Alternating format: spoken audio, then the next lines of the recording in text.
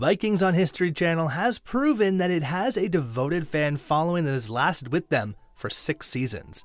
The main character's likability has been a key aspect in the franchise's popularity and longevity. The writers obviously took some chances while penning these character storylines in order to make them fascinating, and during the course of Vikings, there weren't many plot twists, but that doesn't mean that viewers anticipated every story piece coming, and they did not like some surprises also.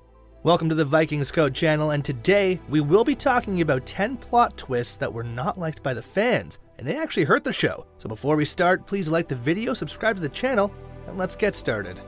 Number 10. Ragnar having relationships with multiple women. From the first episode of the series, Ragnar and Lagertha made a strong impact. Their connection was evident. They were both as amazing in their own right. That's why it was so disappointing when the show's focus shifted to their marital problems. It was revealed that Princess Aslaug fell pregnant with Ragnar's child during Ragnar's brief indiscretion with her. Ragnar and Lagertha's strong chemistry was broken as a result, and this came as a shock to the fans. Number 9. Rollo leaving for Paris. Ragnar's counterbalance was always Rollo. He constantly seemed to be lurking in the shadows, waiting for his brother to be in a vulnerable position so that he could seize what he believed was rightly his. When that time arrived in Season 4 though, Rollo was just not there. This was significant to the overall storyline because it put pressure on Ragnar's sons to take on a larger role, one that they were not capable of fulfilling at the time. And when Ragnar died, Rollo was in France, and there was no glimpse of him in that scene. Number 8. Death of Ragnar. While the show was still running, many fans believed it ended for them when Ragnar died. Yes, for these fans, the series finale is the episode in which Ragnar Lothbrok, the series protagonist, dies. Although Bjorn Ironside was also a great protagonist, no one could have filled the place of Ragnar. Number 7. Everyone's obsession with Athelstan. Ragnar's slave and subsequently counselor, Athelstan, was initially a priest. He was intelligent, but he wasn't a game changer. Ragnar and King Ecbert's obsession with him became rather annoying to the overall storyline as he went back and forth between Wessex and Kattegat. The only major part that Athelstan had in the saga was when he fathered Alfred, the future ruler of Wessex, with Judith.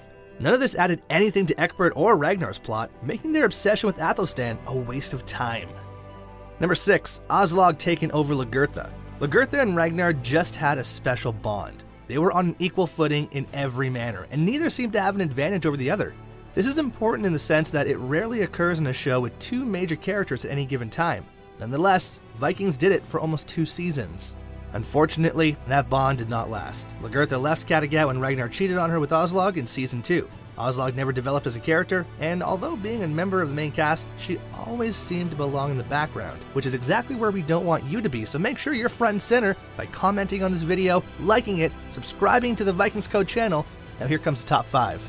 At number 5, Floki murdering Athelstan. Ragnar, a proud Odin follower, and his Christian slave Athelstan, captured during an early raid, formed one of the most crucial emotional relationships in the early seasons of the show. Because of Athelstan's Christian temperament and closeness to Ragnar, Ragnar's best buddy Floki is suspicious of him and shows his hate publicly. Nonetheless, the audience is taken aback when Floki, in a fit of fanatical and paranoid rage, attacks a praying Athelstan, believing that his murder will bring blessings to the Vikings. And it was so displeasing to see such a prominent character killed in a single blow. Number 4. Ragnar's inability to rule.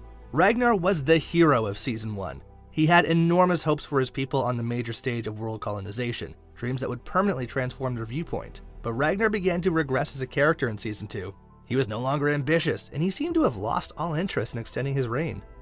Number 3. Bjorn marital problems, just like Ragnar. Throughout the series, Ragnar cheated on both of his wives several times. When it came to this behavior, his son Bjorn looked to be the anti-Ragnar version, but as a child only. When he became an adult, he was probably 100 times lustier than his father. Number 2. Lagertha and Haemond's relationship. When Ivar initially captured Bishop Haemond, he appeared to be a weapon that may help Ivar win the fight against Lagertha and Bjorn. However, their union was short-lived when Haemond saw Lagertha. Enamored by her beauty, he vowed his allegiance to her and promised her a future together. Unfortunately, Haemond's conflict between his love for Lagertha and his Christian beliefs never reached a conclusion before his death. His joining forces with Lagertha, though, had no effect on the result of the battle for Kattegat, leaving the idea of his fighting for the Vikings meaningless.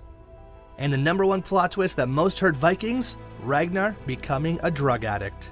Ragnar had been suffering from severe depression since the beginning of Season 2, but instead of confronting his problems, he chose to become drug dependent. In fact, his drug addiction hampered him to the point where he was unable to lead his troops during and after their invasion on Paris. Fans really disliked such behavior from the main lead character of the show. And that wraps up today's video. Which plot twist was the most shocking and heartbreaking for you? Let us know in the comments section. Like and subscribe to our channel and stay tuned with us. We will see you in the next one.